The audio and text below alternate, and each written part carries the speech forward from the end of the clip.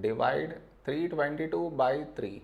To do this division, we should frame it in this way. 322 here, 3 here. This is your step 1. Next, here we have 3, here also 3. When do we get 3 in 3 table? 3 ones 3. Now we should subtract, we get 0. After this, bring down the beside number, so 2 down. Now here we have 2 and here 3. 2 is smaller than 3. So we should bring down the second number.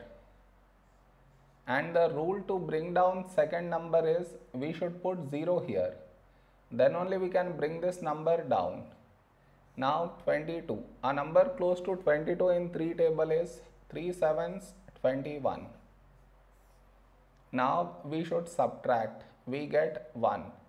No more numbers to bring it down. So we stop here. This is our remainder and this is our quotient.